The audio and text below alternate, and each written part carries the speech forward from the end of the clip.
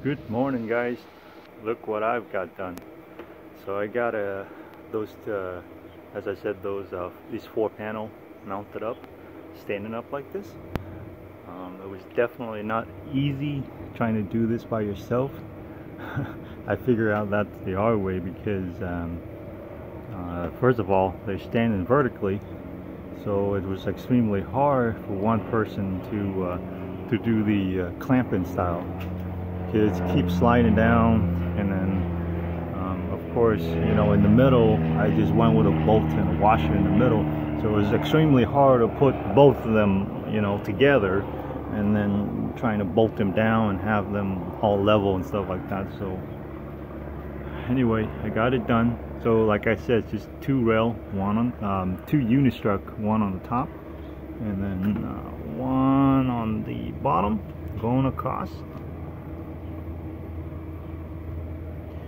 And currently I still have the wires a mess. I'm just gonna test it out for a few days and see how good it worked out, and then start doing the conduit and stuff like that. Oh, they are so clean, and they look pretty good too. I actually like you know, they look better now because they kind of cover up the whole wall. And I think in the summer I'm gonna get a little bit benefit from them because they'll cover the side of this house, because this house get hit with the sun in the summertime, and with these 4 panel covering up the house, you know, it's gonna help it cool the house a little bit better, or hopefully. So like I said, it's kind of cloudy today and it's only 8 a.m. in the morning, so we're not producing much. So let's see, let's go inside. And currently I just put in this midnight kit right under the midnight 150. So I got this kit, just gonna put it in and test it out, see, you know, how much I got. So I may just bite the bullets and get another midnight 150 and just put it down here, just because this thing doesn't fit too well or it doesn't fit onto my my wall here. So maybe I just have to bite the bullet and get another midnight 150. The other thing is that this one's not, it can't communicate with the other midnight, so that's another the cons there. So if I get another midnight 150, I can sync them together, and then, you know, I can monitor both systems through my tablets and stuff like that, because it got an Ethernet port. The midnight kit doesn't have any communication on it, so it's kind of let's see. So right now it's just doing 17 watts for 4 panel, which is pretty ridiculous, but the sun is you know, barely coming up here from the east. So the panel's facing south, directly south right now, so that's why it's not getting much, but it'll pick up in about an hour or two, and then by noontime it should hit the peak times, and hopefully it's going to pick up. I'll see how much I get out of it. But with the other two 600 watts panels, the other two 300 watts panels equal out to be 600. If I tie that into my midnight,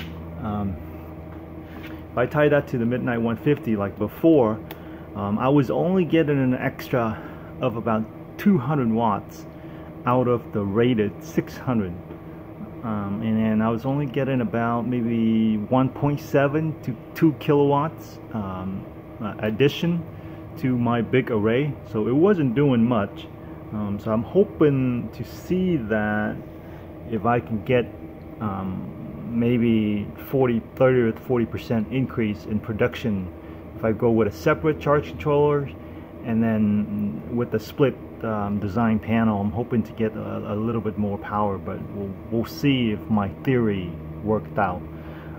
If I'm seeing anything between, I don't know, 4 kilowatts here, 4 to 5 kilowatts here a day, then on a good day, then I think it's definitely a good improvement or a good upgrade. If I don't see that number, then it's not, because what I have on here right now, it's actually 4 panels, 4 of 280 watts panels. I should see an increase of at least you know, 50% because of the doubling in the panels, and then probably another 20% over that with the split panels design. So that's just a hope, but we'll see. All right, and the next video, I'm hoping when I make the next video, I'll have all of these wire clean up all onto its duct and everything. So my next plan I'm hoping to do is to get rid of this first sub panels and then combine and then just move all of these wires down to my second main sub panel that I put in when I put in the Connex XW. So I'm hoping to move this sub panels over there and then clear up this space here, because right now I have two sub panels which, you know, run on the same inverter, which is kind of not needed. But you know, I've been lazy not to climb up into the attic and then reroute like three or four circuit breakers here over to that main breakers over there, because that other sub panel still have a lot of space, and that's really should be over there. Well, hopefully the next video I'll have everything clean up, but that could be another month because I still have the other project at the other house with the other inverters, the reliable one to put in. So lots of work. Thanks for watching, guys.